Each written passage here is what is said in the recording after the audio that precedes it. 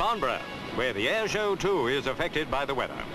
This Aermacchi two-seater trainer is part of the cut-down flying program, and so is this Saab Draken Interceptor, two of the 11 foreign aircraft sponsored for the show by Rolls-Royce, who supplied their engines.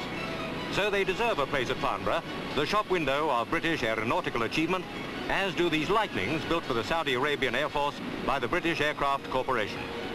Rolls-Royce engines again, and so has this Dutch Fokker Fellowship short-range airliner.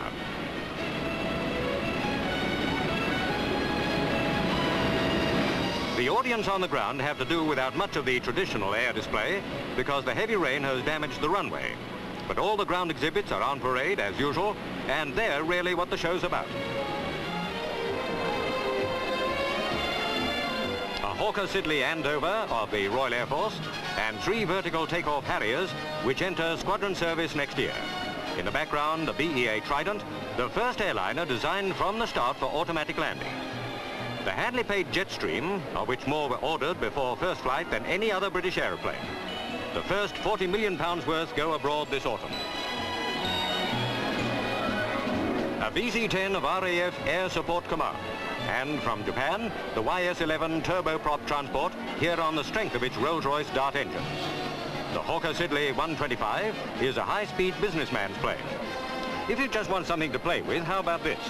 Or if you're more ambitious, a do-it-yourself aircraft, the Nipper Mark III, a 100-mile-an-hour single-seater you can build and keep in your garage. But you'd need rather more technical know-how to build one of these.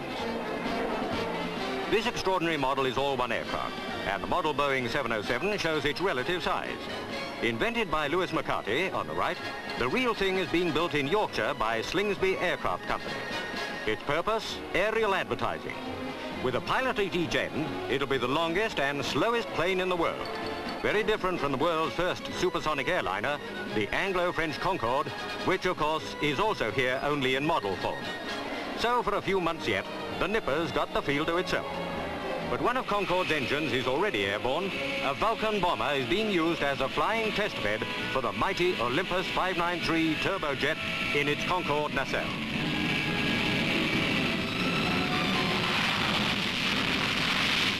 And here's the Concorde itself, prototype 001 on taxiing trials at Toulouse, carried out by Sud Aviation, BAC's French partners in the project.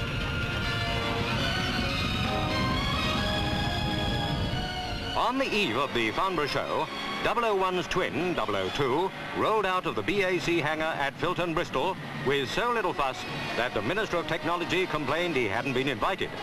He thought the occasion was worth boasting about, and many people will agree with him.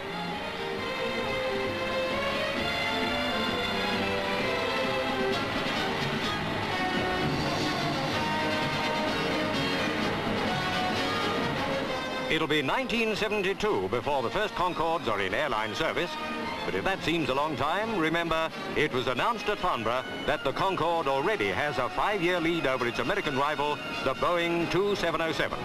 Full marks for the Anglo-French enterprise.